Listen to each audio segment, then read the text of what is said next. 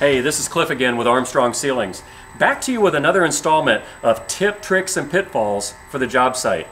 Hey, we get asked a lot, what's the farthest that you can span with a single layer of 5/8 inch drywall with your short span drywall grid?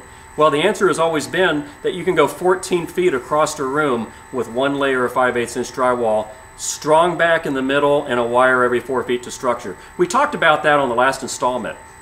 The question is, can we go further? Yeah, absolutely. We can do that with the short span locking pocket main runner. What do I mean by locking pocket main runner? It's a main runner that has 8-inch on center locking pockets along the main runner. And it's like what I talked to you on another video of. It's like our locking angle molding. What does that do? Hey Travis, come here and hold this for a minute.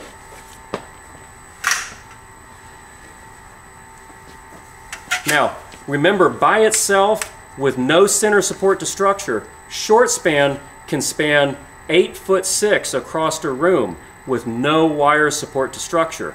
So, it would stand to reason if I take locking pocket main runners that have locking tabs every 8 inches on center, I could take an 8'6" T, I could go into the locking tab, lock it into place, and I could take another 8'6" T, go into the locking tab, lock it into place. Now I can span 8'6" this way from the locking pocket main runner, and I can span 8'6" the other way across the room for a total of 17 feet with only one center support to structure and short span T spaced 16 inches on center along the locking pocket main.